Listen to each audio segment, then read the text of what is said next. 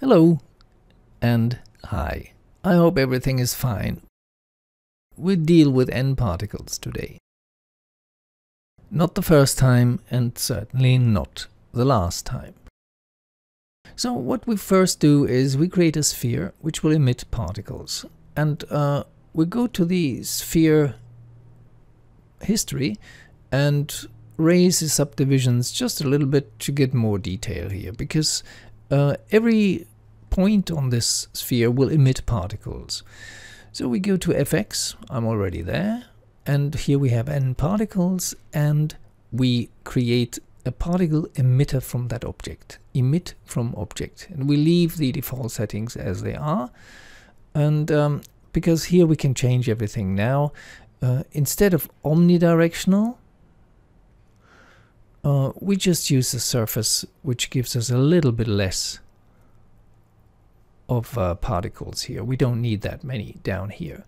So this is a particle emitter. Now let's select the particles here, for example, and we need to make them a little bit more beautiful. First of all, we go down to shading, and under shading we exchange points which can't be rendered in Arnold to spheres. So they are more blobby, wider, so to say. If the radius is okay, we're fine with it. Otherwise, we go up here, and here is the particle size, and you can raise the radius or lower it down. So this is the part 1. In shading, we'll go further down to color. The particles are white, and I want them to become more dark when they get old. That's why I create another thing here in that ramp.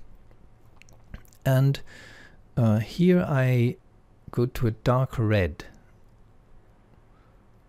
like this, and I let the whole aging process begin with a quite nice yellow, quite bright color. So this is how the ramp will work on the age of our particle system.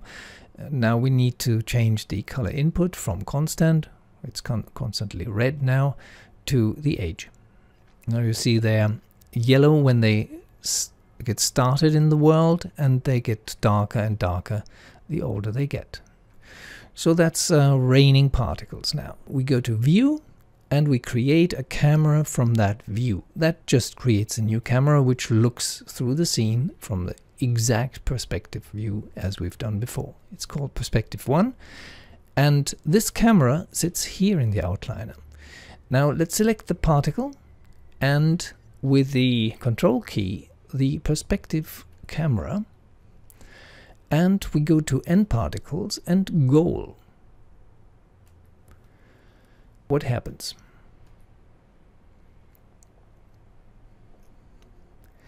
The camera is a goal for the particles. We'll change a few things now.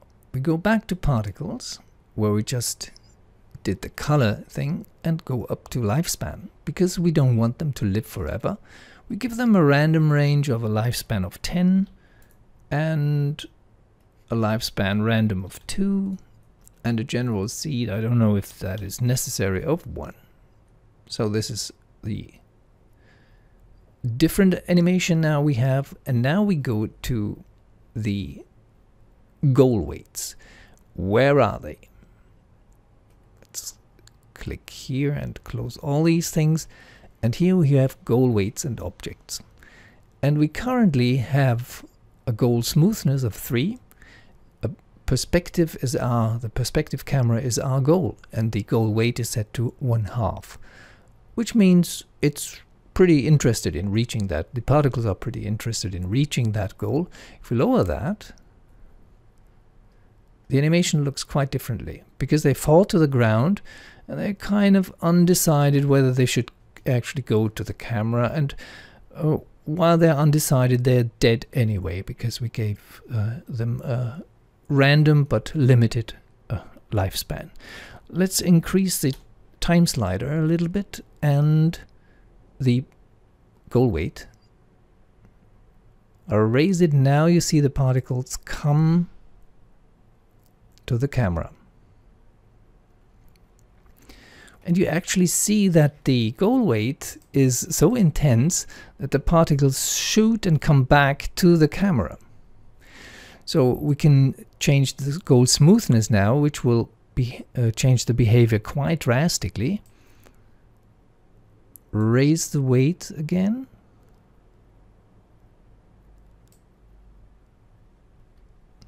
Now I delete the camera. That means I'm deleting the goal as well, so the particles are falling down. And I think the grid is quite nice now. I introduce a letter, the letter A. And we need geometry here at the front and at the back for what we're going to do now. So we go to geometry. We go to deformation type and just activate the deformable type.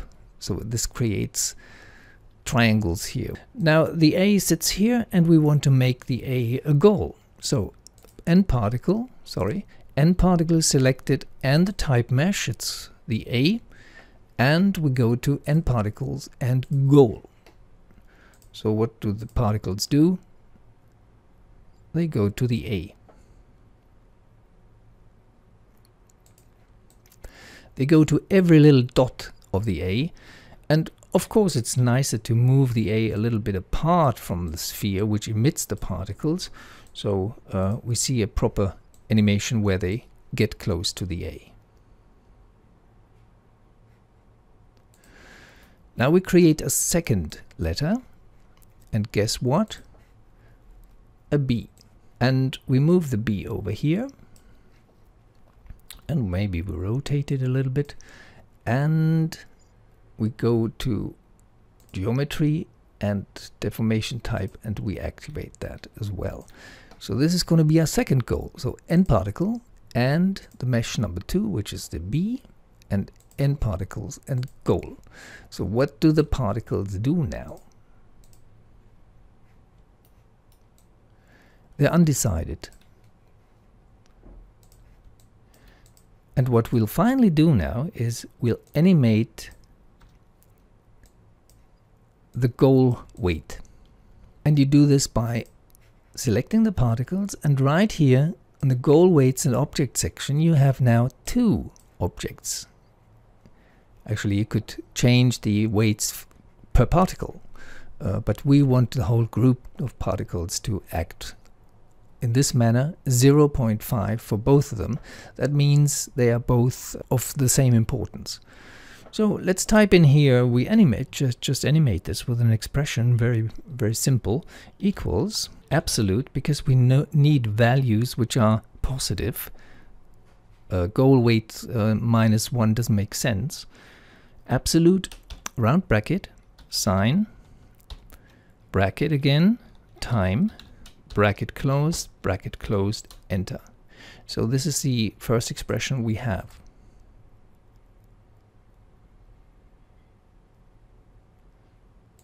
So we change the goal weight for the second letter too now. So equals absolute and cosine of time, and we close the 2 round brackets.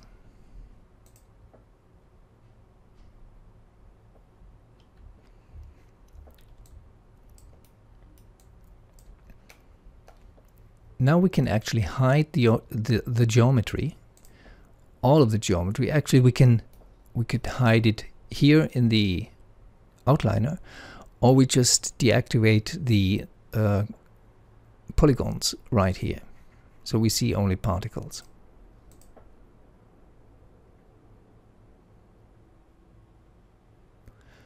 What we could use now is more particles. We go up to the emitter right here, because the emitter tells us how many particles are being emitted, and raise this number to 1000. Now of course the simulation gets much slower, but much more detailed.